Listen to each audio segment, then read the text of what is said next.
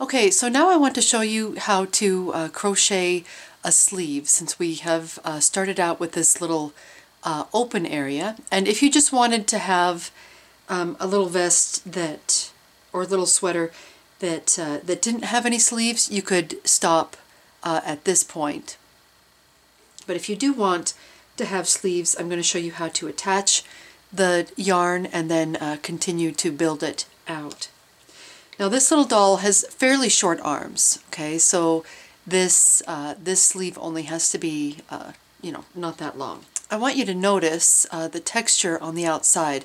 That looks a little bit like knitting, not exactly, but we have kind of a smooth surface. We turn it over to the inside, you'll see that it has a much kind of bumpier knotted texture. Okay. When you are crocheting in the round, you have two very different textures on the inside and the outside of your form. Okay, and if you want to have the smooth side out, then this needs to be, the front needs to be on the outside, okay, because this is considered the front. If you want this texture on the outside, then you want it to be, this to be on the outside. So I'm going to show you how to attach the thread. Okay, you get some matching yarn. Choose one of the stitches, and I usually choose the one at the very bottom, where the armpit would be. Okay, insert your hook through that stitch, loop the yarn over it, and pull it through. Okay, and now we're going to wrap both ends around, both the tail and the yarn that we're going to actually be crocheting. I'm going to wrap that around and pull it through. Now, if I want the smooth side out, okay, then I need to keep my crochet hook on this side of the fabric. Okay, so I'll be actually crocheting this direction. And I am just going to choose, every time there are two threads to choose from, I'm just going to choose one. I'm going to use both threads one more time, and then I'm going to drop the short end. Okay, so it's no longer going to be used. Okay, and then yarn over and pull through both. Okay, we're going to be doing single crochet, insert, yarn over, pull through both. Okay, now on all of these stitches that have more than one thread, we're going to be going in the back of each of those.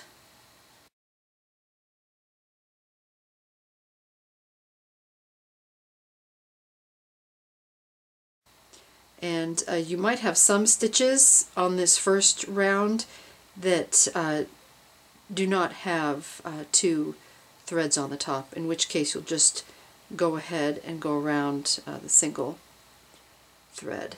Okay, so here we have two threads. I'm going to not worry about the front one. I'm just going to go in the back, tighten that.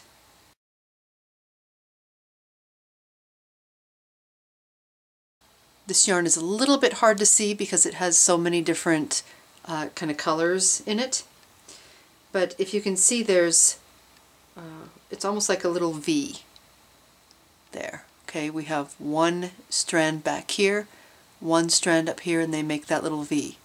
You want to go in the back strand and just get one strand. If it actually is kind of caught on another one, you don't want to grab that.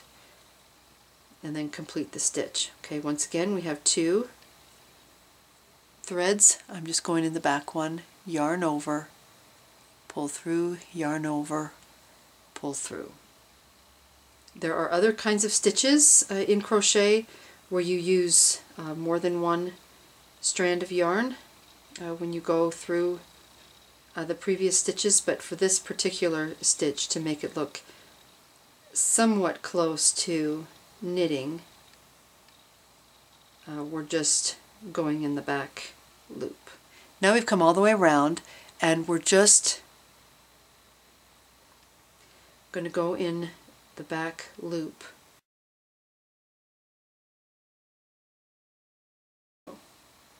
Okay, so notice that my crochet hook is working from the outside of this little sleeve, and every time I insert the hook, I'm pushing the hook toward the middle of the sleeve. Okay, that is the direction that you crochet if you want the front,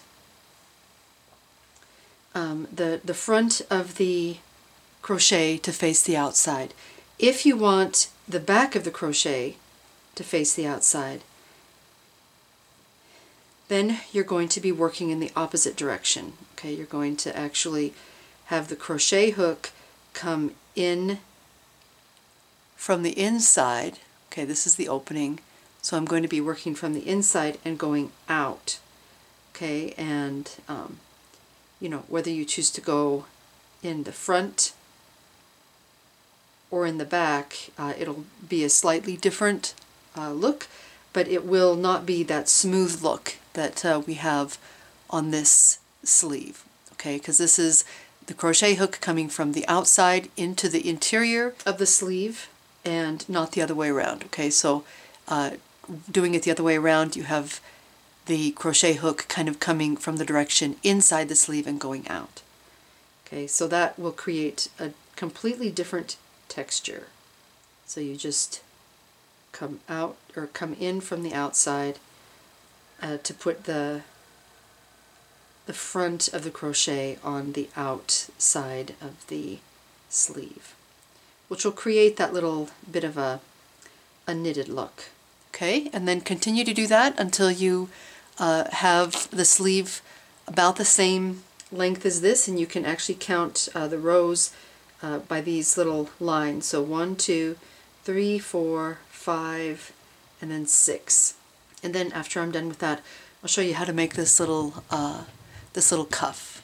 Okay, and you'll be surprised at how fast this goes, because the rows are actually very short, and you're only making 6 rows. Okay, so now to create this little cuff, so you can see that it has kind of a feeling of ribbed, a ribbed cuff. Okay, because we have some stitches that stick out and others that stick back. So this is called front and back post double crochet. Okay, to create double crochet, we put the yarn over before we insert it into the stitch. Okay, and in order to make either a front or a back post stitch, we are not going just through like this and then working our stitch. Okay, we're going through and around.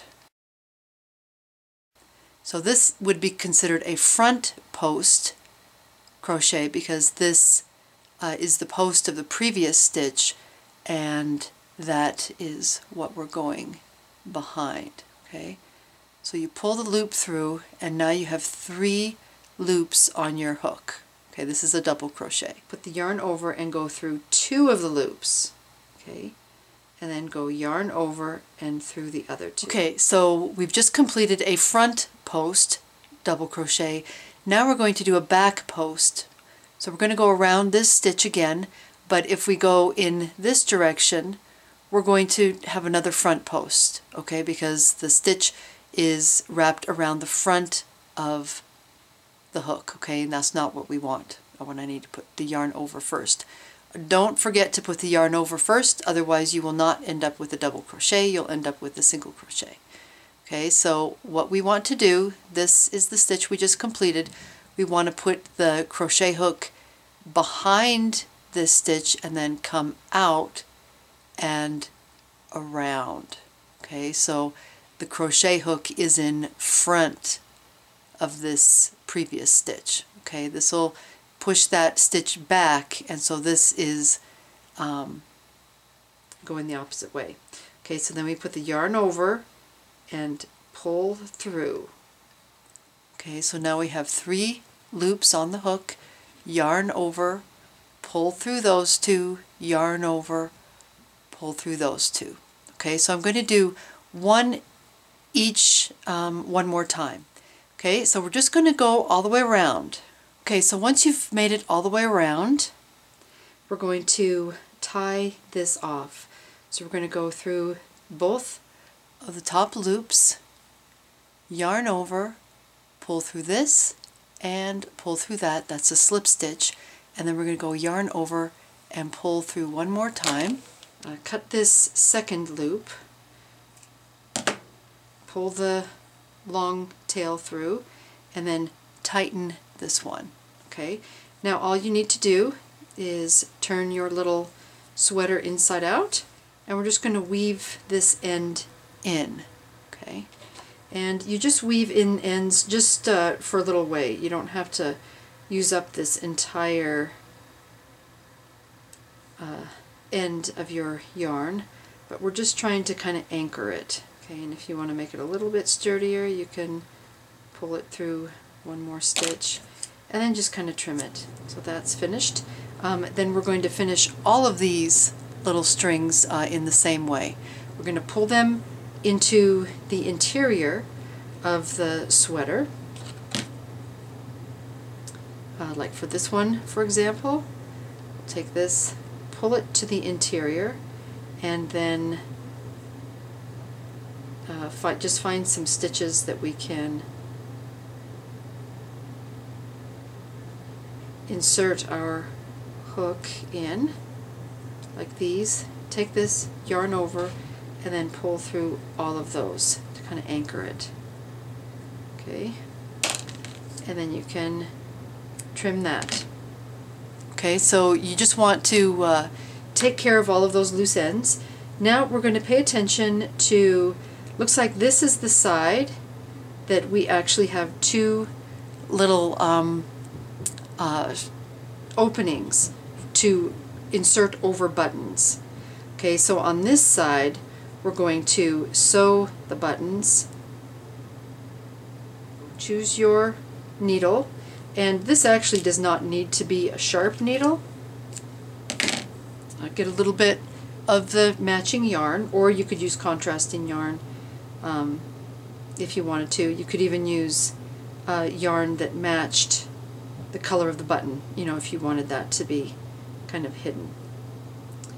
Okay, so then we just go from the back and then back down. Hold that a little bit more. Okay, and then I'm actually just going to tie a square knot. So on the left side, the yarn is in front, goes around back, pull it tight. On this round, the short end is on the left, the opposite side, and pull that tight. Okay, so that's a square knot. Now I'm going to take my needle and go back through, whoops, once and twice.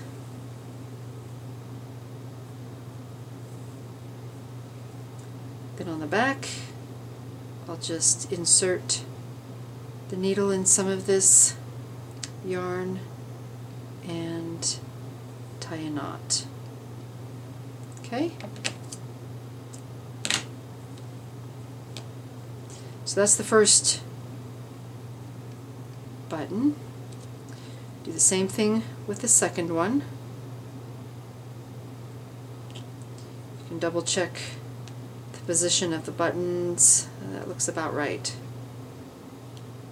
Tie a square knot with 2 overhand knots tied with the opposite thread in front, which is actually the opposite direction in front for each of the knots.